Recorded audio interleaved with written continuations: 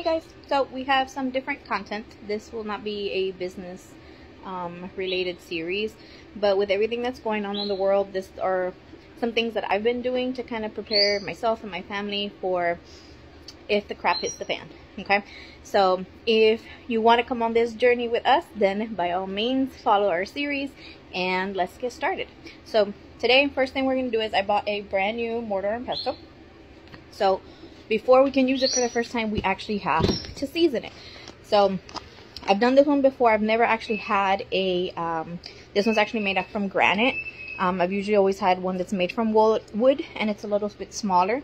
So I'm going to be doing this for the first time with y'all. So first thing you want to do is not use soap, but you want to make sure that you rinse out your mortar and pestle very thoroughly with some running water. And if you have like a bristle brush, again, no soap, make sure that you get all that debris off. And then after that, the very next important step is to make sure that you let it air dry completely before we can move forward. So while we wait on that to dry, let's talk about what we can use a mortar and pestle for. Traditionally, what I've always used it for is to make an ajo paste or a garlic paste, and that's usually what I use to like marinate my meats and stuff like that.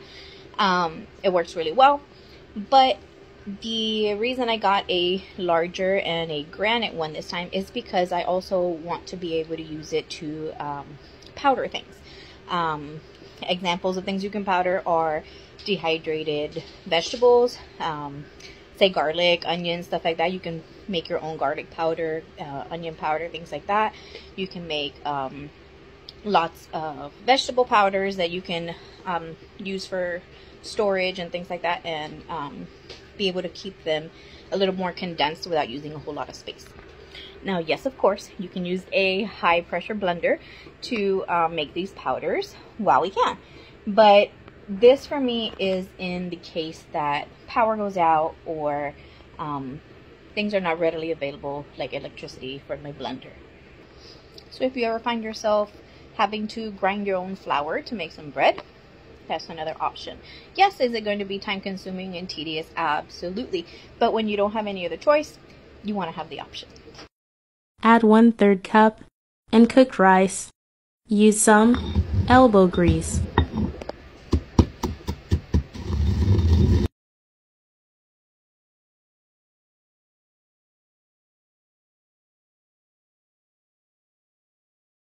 Now we make a paste. Then rinse no soap and let air dry before first use.